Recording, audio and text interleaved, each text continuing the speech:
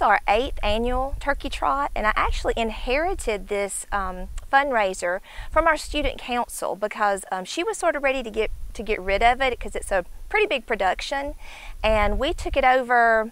I think this will be our 3rd Turkey Trot that's for cross country, and yeah, so 8 years.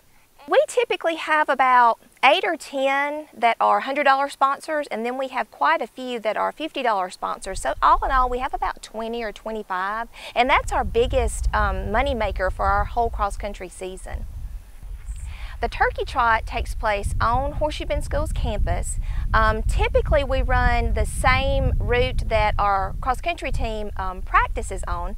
This year we're going to have to be a little creative because we have a lot of construction going on at our school, and we're still going to do it on campus, but it's going to be a little bit modified so that we can stay out of the construction and but still be together and have fun on our campus. We have the Turkey Trot. It is really just the fun run and the 5K. We are having a virtual run this year for people who don't feel comfortable coming on campus or who just want to sponsor us from far away, but we'll have breakfast. I always make cheesy biscuits, and that's something that I bribe kids with, so I'm sort of bribing our runners with too.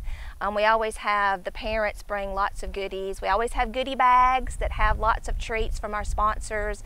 Last year we had some Lee Marketing Group hats to give away, so we try to go all out and make it something that people want to come and be a part of year after year after year.